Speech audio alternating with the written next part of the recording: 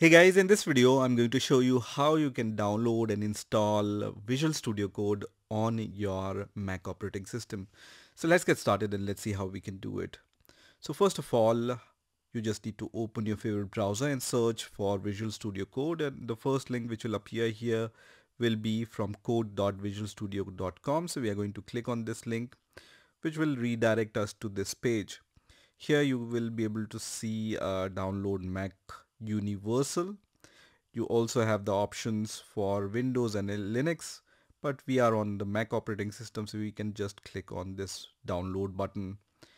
Once you click on the download button, you will see that this Visual Studio Code zip file will be downloaded. So we are going to just click on this zip file, which is going to extract this zip file, and then it's going to look like this. So the extracted Visual Studio Code icon is visible here. So you can directly open Visual Studio Code from here. So when I click on Visual Studio Code, it's going to open, right? But we want to transfer this Visual Studio Code application into our applications folder, so from the next time we will be able to use that from our launchpad or the applications folder.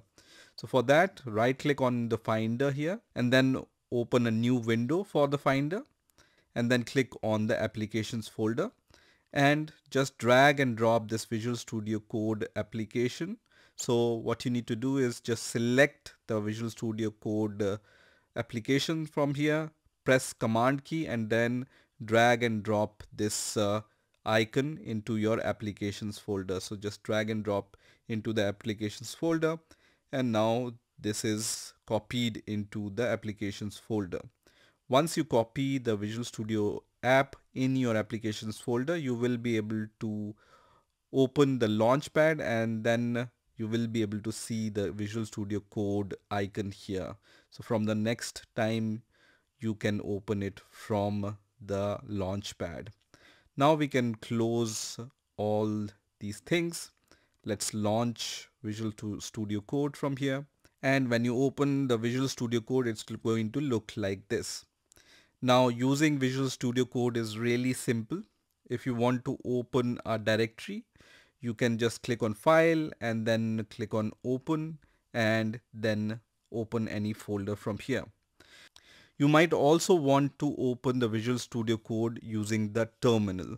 So when I open the terminal, when I click on this spotlight and then search for the terminal and open the terminal, and when I give this code command and then press enter, it says ZSH command not found for the code application. So our terminal right now doesn't recognizes the code command. So how we can fix this? So let me quit from this terminal, and then what you need to do is just open your Visual Studio Code and then press Command Shift P. So press Command Shift P and then type here shell commands. Okay, so just type shell command here and you will see two commands. One is uninstall code command from path and other is install code command in path. So first of all, we are going to click on the second option which says uninstall code command in path. So I'm going to just press on this option and then click on OK. Once that's done, once again press Command Shift P and then once again write shell command here. So shell command, and this time press on this option which says install code command in path.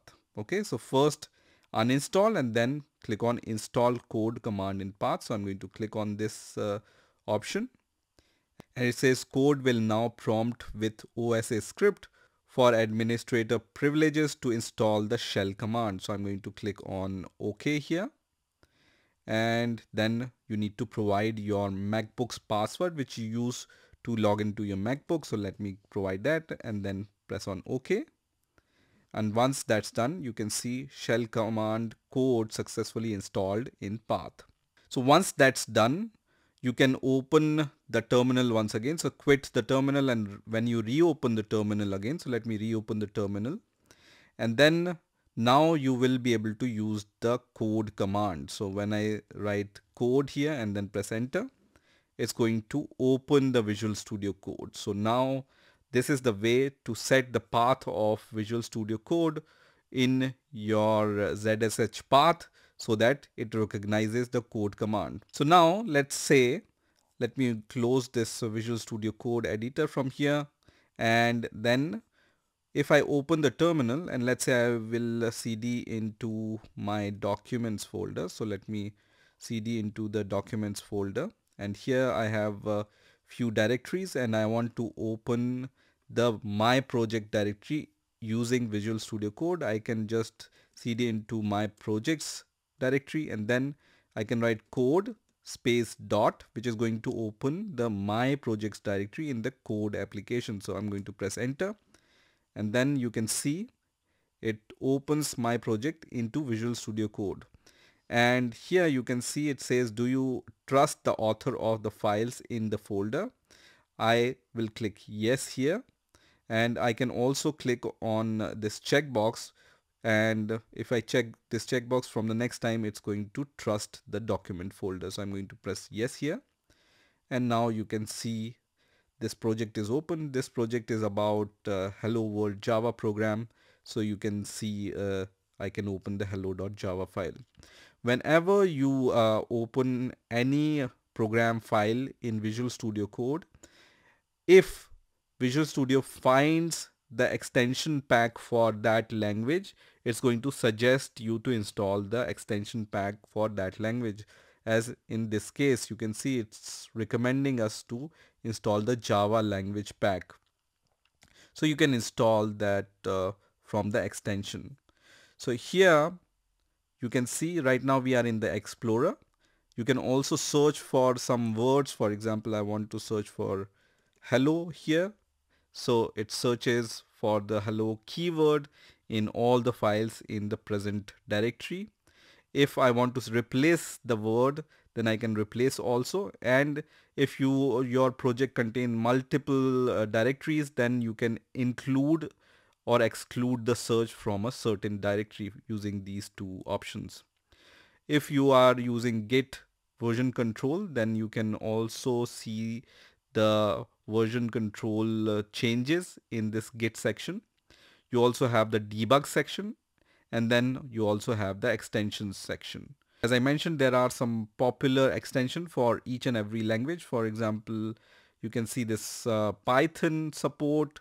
So if you want to develop Python, then you can install this extension, which is from Microsoft itself, and it was downloaded around 106 million times. So it's the most popular for Python.